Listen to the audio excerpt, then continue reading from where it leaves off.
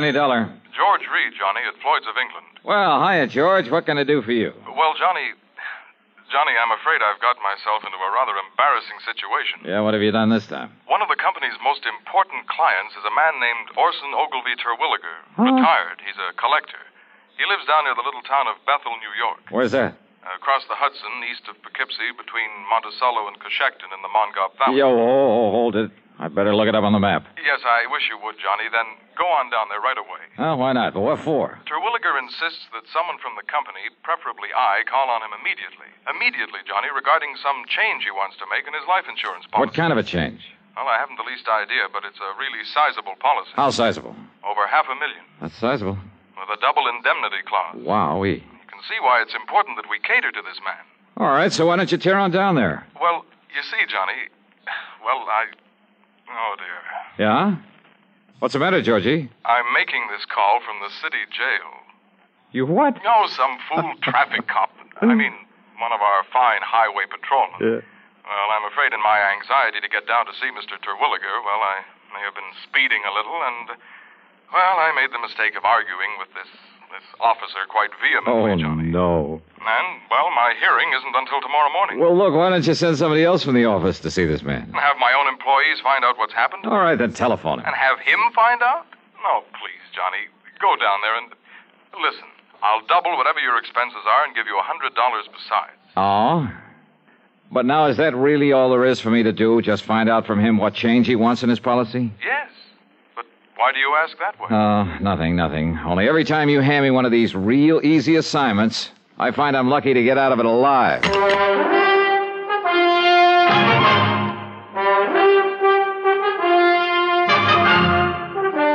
CBS Radio brings you Bob Bailey in the exciting adventures of the man with the action-packed expense account, America's fabulous freelance insurance investigator. Yours truly, Johnny Dollar.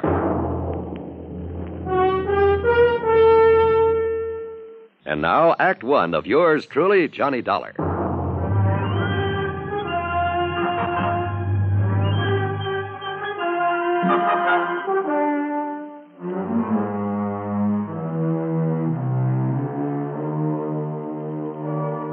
Expense account submitted by Special Investigator Johnny Dollar to Floyd's of England, North American Office, Hartford, Connecticut. Following is an account of expenses incurred during my investigation of the collector's matter.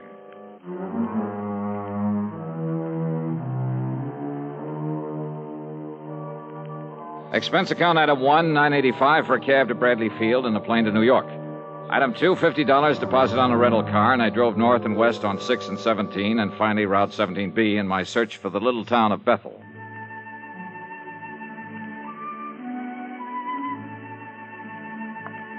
The foot of the Catskills country is mighty beautiful this time of year. No wonder it's a famous vacation spot for thousands who spend most of their lives in the noise and dirt of the big cities. Lots of mountains, trees, fresh air, and flowers. The so-called town of Bethel was little more than a crossroads with a couple of general stores and gas stations and Emma's Hotel. At Emma's, I asked directions to the Terwilliger place. Oh, you mean the big place over the lake? Well, I don't know, is it? Yeah, it's a beautiful place. And if they do decide to sell it, well, you know the rumors about it. Yeah, well, how do I get there? Well, you see that road right across the highway? Yeah, I see it. Well, first you pass Lake Superior, the Scott place. Yeah. About a mile and a half, maybe 2 miles, you see a turn to the left. Uh-huh. It takes you up the side of the little mountain to the big house. Okay, thanks. Such a narrow, twisting road, though, so be careful when you drive. Oh, sure, and I'm but not sure... such a beautiful view it gives of Mr. Terwilliger's private lake. Oh, that's fine. I'll give it a good look. And maybe he'll show you his wonderful collection of guns and weapons that he has. Yeah, beautiful guns. Yes, I'll ask him about them, and thanks again. And when you come back, if you feel like a nice cool beer on this hot weather... Yes, I'll stop by again. Thanks.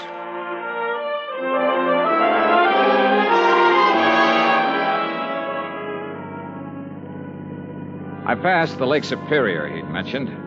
Then a couple of miles beyond, made a left turn that put me on the narrow, winding road up the side of a hill above another, a smaller lake. I wondered why Terwilliger, with all his money, hadn't improved this road, and thought of what might happen to someone trying to negotiate it too fast. Well, I didn't have time to think about it for long. Huh?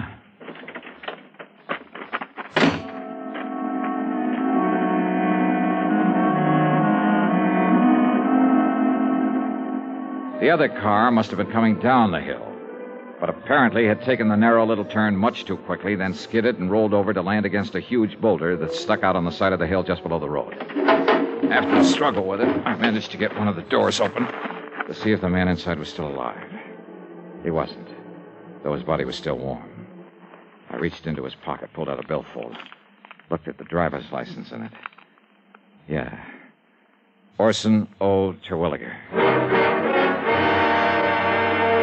In the history of America, the inventor has had a place of importance equal to that of statesmen and other national leaders.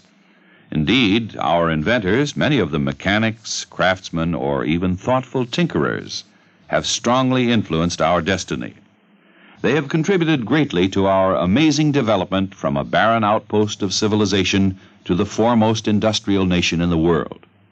Incidentally, when we think of great inventions, it's natural to think of involved mechanisms like the McCormick Reaper, the sewing machine, or the phonograph. However, some inventions are so simple, one wonders why they weren't thought of centuries before. An invention in this category is, of all things, the universal, all-important safety pin.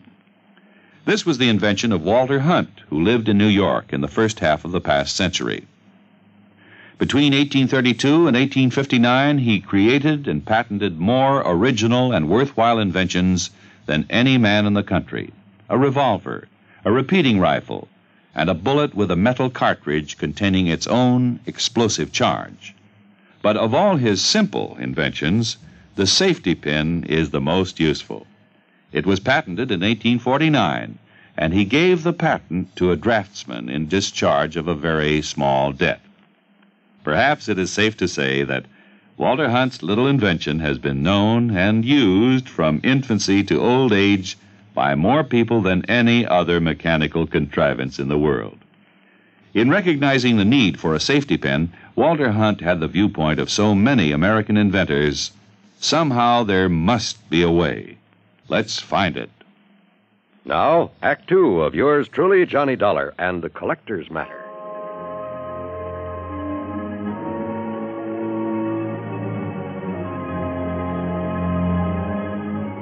Yeah. The man lying there in the car that had skidded off the road was the man I'd come to see. Orson O. Terwilliger. And he was very dead. Not knowing what sort of police or medical facilities the town of Bethel had to offer, I decided to poke around a bit. But before I could lift the body out of this car, another one came down the narrow road from the direction of the big house on top of the hill.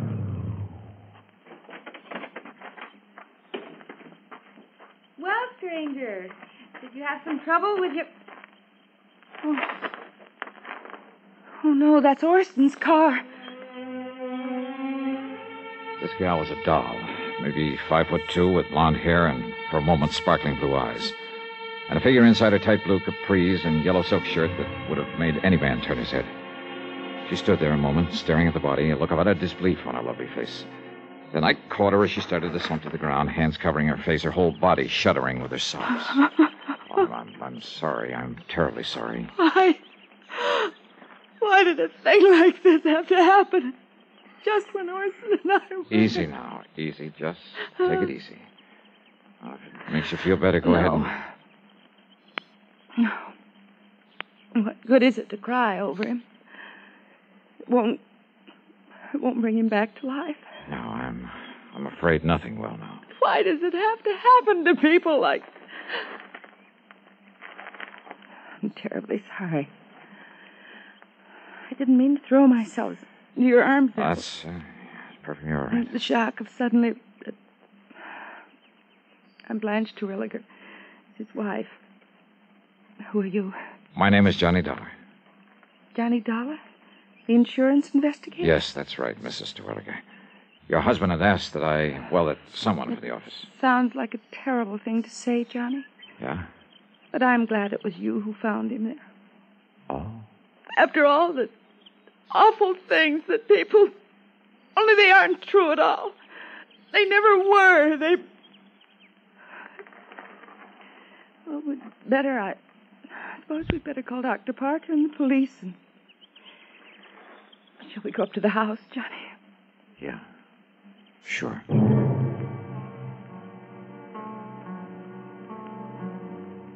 At the house, I made the call to Dr. Parker. In a matter of minutes, he and another man, a Mr. Harry Allen, arrived, and together we went back and inspected the scene of the accident. No question to me. No question at all. Ah, yes, Mr. Dollar, I'm the whole police force here in Bethel. Somebody's got to do it. I see, Mr. Allen. Chief. Don't you agree, Doctor? Plain as day, isn't it? Yeah, Chief. Mr. Dollar, it's just an unfortunate accident. Those marks on his head and body are simply a result of the car rolling over. All of them, So Doctor? why Orson didn't know better than to take this turn too fast is... What did you say, Mr. Dollar? Well, this bruise on his forehead when he struck the windshield. That's right. Killed him instantly. And here, on his chest, from the steering wheel. Uh-huh. But that round contusion, I guess you'd call it, there behind his left ear. Small, a perfect circle. Something inside the car when it rolled. Was it? Yep. Maybe. Suppose you show me one thing, anything, inside the car that could have made that clean, clear mark. Now, you look here, Dollar. Yes, Chief. It was pure accident that killed him, no doubt about it. The doc knows it, I know it, and you know it. Just because you're one of these high-powered, big-city-type special investigators, just don't let your imagination run away with you. Chief is right, Mr. Dollar. Sure. Now, come on. Let's haul the body up to the house and help Mrs. Terwilliger make arrangements with that funeral home down to Monticello. Anything else we can do. Very good idea, Chief. And, say, Dollar, you're a healthy young buck with a sharp eye. Now, what's that supposed to mean? Well, now you tell me the truth.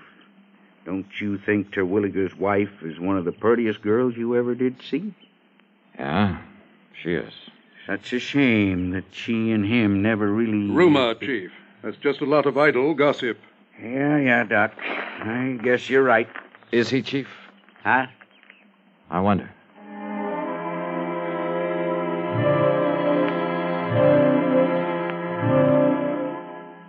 Up at the big home on the hill, Mrs. Terwilliger, only I called her Blanche now, at her insistence, she called to make arrangements for her husband's funeral. Considering her obvious shock over the whole affair, she was doing very well. She'd also called one of the local garages to remove the wreck of the car. It would be so horrible to have to see it there day after day. That car, the thing that killed him. Yes, I know what you mean. You're very understanding, Johnny, and I like you for it. Yeah, well, Yeah, I guess there's nothing further that we can do now. I've made out the death certificate and, Blanche, my dear. Yes, Doctor.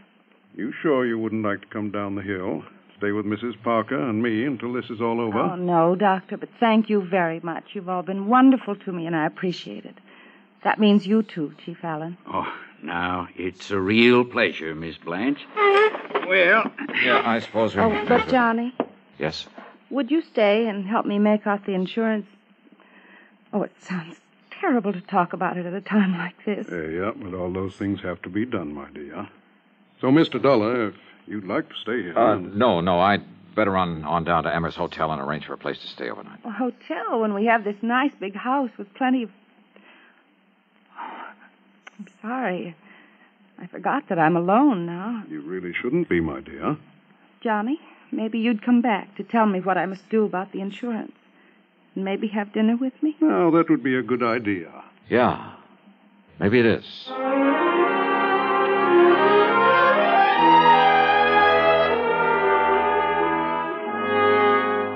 Expense account item 3, 90 cents for a phone call at Emmer's Hotel.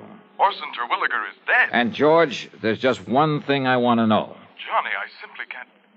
Yes, what is it? Who are the beneficiaries of Terwilliger's insurance? Why, there's only one. His wife, Blanche Terwilliger. Yes. I knew it. George, is that policy pretty much a standard form? Yes, it is. Double indemnity, as I think I told you. But he said he wanted some changes made. Well, to quote him exactly, he said he wanted to make a change in it. But frankly, I can't imagine what or why. 5 will get you 10. He wanted to change the beneficiary. Really? But the beautiful Blanche played it smart. She didn't give him a chance. Yes, I suppose that is a... What? Yeah. Now, Johnny, no, listen. If you mean what I think you do, what I mean is... Yeah, George. Give it some thought.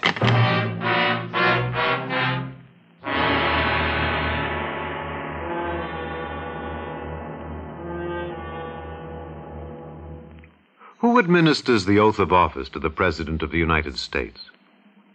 And for that matter, what is the oath of office? You may not know the answer to the first question. You should know the answer to the second. Because before a man can become president, he must pledge himself to do two things. First, he must pledge that he will in fact perform the duties of the president, and second, that he will perform them in accordance with our Constitution. This pledge is called the oath of office. It is very short and reads as follows. I do solemnly swear, or affirm, that I will faithfully execute the office of President of the United States, and will, to the best of my ability, preserve, protect, and defend the Constitution of the United States. That is the oath of office. The President takes it. But who administers it? The answer is that the Constitution does not say. Washington was sworn in by an official of New York City. Calvin Coolidge took the oath of office before his own father in the family homestead in Vermont. Frequently, it's administered by the Chief Justice of the Supreme Court. But the important point is not who administers the oath, but that the President, before he becomes President, shall swear to preserve, protect, and defend the Constitution. Because it is the Constitution which ensures that your country and mine shall be our country under God. Now, Act 3 of yours truly, Johnny Dollar.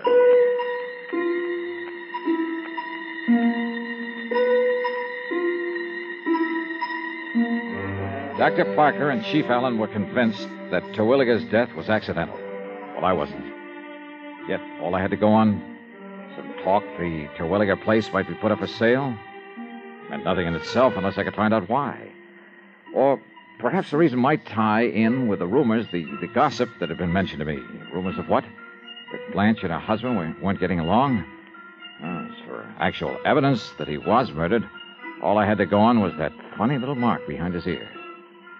I borrowed a flashlight there at the hotel and drove back to the scene of the so-called accident. I went over the ground with a fine-tooth comb. Nothing. Then I went up to the place where the car must have started its skid. I searched the bushes all around, and then... Wait a minute. What under the sun is... And more important, where did it come from? It's much longer than an ordinary. As for the fletching... Yeah, this thing's been used all right, and recently. And instead of a point, it has the heavy, round stone head. Who is it? Speak up or I'll shoot. Oh, that's a nice way to welcome a dinner guest. Johnny, you had me first. Oh, well, I'm sorry, Blanche. I saw your flashlight down here and couldn't imagine who it was. And since you hadn't come up to dinner as you promised... Oh, I was on my way. I hope I'm not too late. Hey, do you always wander around carrying a gun? Oh, I'm sorry. Here, you'd better take it. Yeah. I'm not used to these things, though heaven knows I've seen enough of them. Your husband's gun collection. But why'd you stop here, Johnny? What were you doing, and what in the world's that? Oh, well, there must have been some Indians around here at one time or another. Oh, yes. I understand this was great Indian country. But now, Johnny. Yeah? My invitation to dinner still stands. Great. I'm starving.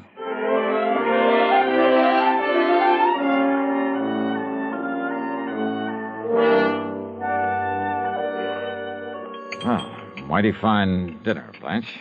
More coffee? I'm almost embarrassed, though. Now, why do you say that? What? A chance to be close to someone is, well... More coffee? Oh, no, thanks. Not another thing. Well, then, let's go in by the fire in the library and talk. Johnny. Yeah? It's a great comfort to have you here, and Thanks. You don't mind if I hold your hand? Kid stuff, huh? No, it isn't. Now, this collection of weapons you were going to show me. No, you have to look at it. Well, I'd kind of like to. All right. It's in the library, too. Okay. You know, Blanche, with your figure... What I meant was you must have been quite the athlete when you were in college. Now, what brought that on? Swimming? Tennis? That sort of thing? Sure, everything. Blanche Ransom, girl athlete. Pistol team? The way you handled this gun a while ago. Only a person who knows guns has the proper respect for them. Well, I still don't like them. Then all things considered, it's better that I keep this one. What? All things considered? Your husband had to drive very slowly around that curve, didn't he? Yes. But I guess he didn't for once, or he wouldn't have... Slowly enough so that somebody couldn't have missed him with a pea shooter, much less a deadly weapon. Johnny, what in the world... Archery was your best event, wasn't it? Archery? Yeah. I'm afraid that's why I took your hand. Johnny. Calluses like that come from only one thing, using a heavy bow, a hunting bow. This one here on the wall? Now, Johnny, listen, honestly. Honey, why did you do it? Why did you do it, Blanche?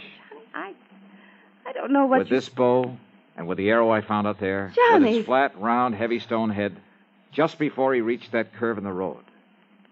Well? All right, Johnny. But listen, if you knew how long if you knew what I had to... Listen, please. Murder for a chance on a lousy $1 million. I guess I lost, didn't I? Oh, yeah. You lost.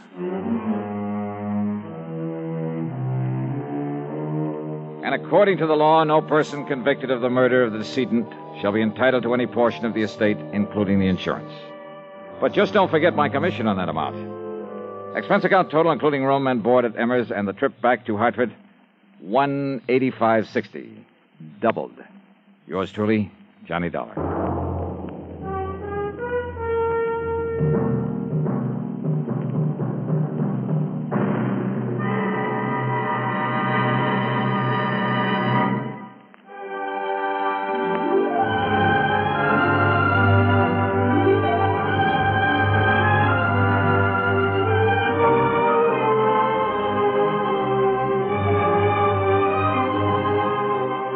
Yours truly, Johnny Dollar, starring Bob Bailey, originates in Hollywood and is written, produced, and directed by Jack Johnstone. Heard in our cast were Virginia Gregg, G. Stanley Jones, Forrest Lewis, Vic Perrin, and Bart Robinson. Be sure to join us next week, same time and station, for another exciting story of yours truly, Johnny Dollar.